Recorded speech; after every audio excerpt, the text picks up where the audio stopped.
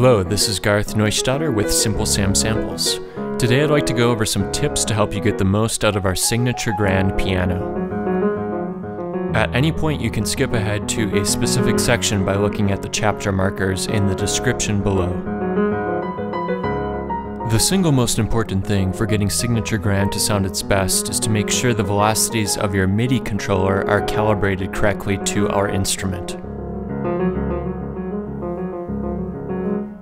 Different Midi controllers output different velocity levels, so even if I apply the same performance pressure across multiple controllers, the resulting velocities can often be dramatically different. In this comparison, I'm performing the same music on 3 different controllers. Unfortunately, there isn't an exact method to calibrate your specific controller to signature grand, but we can get pretty close. To start, I suggest that you find a simple classical reference recording that you can compare our signature grand to. Choose a simple piece that you already know and try to find a good quality recording of it from a major label.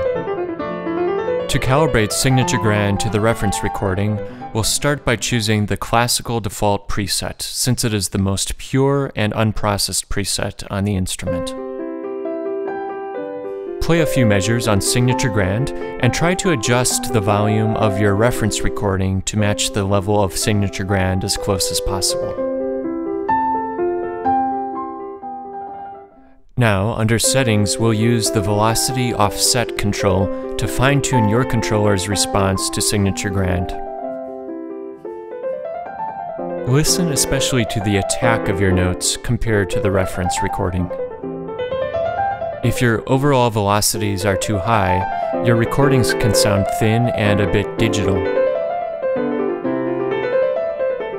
If your overall velocities are too low, your recordings might sound dull and lack excitement.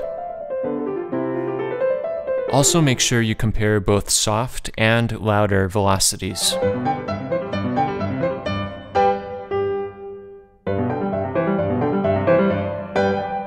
You can also use the velocity curve control to adjust your controller's response across the entire Midi dynamic range, from softest to loudest.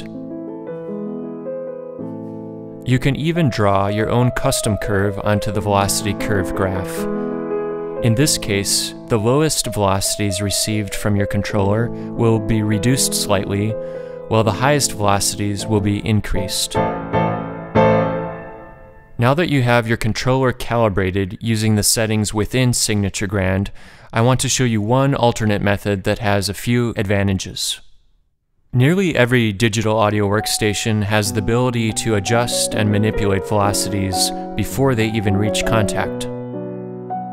For example, in Cubase, under Midi modifiers, I can use the velocity shift function to adjust incoming Midi velocities.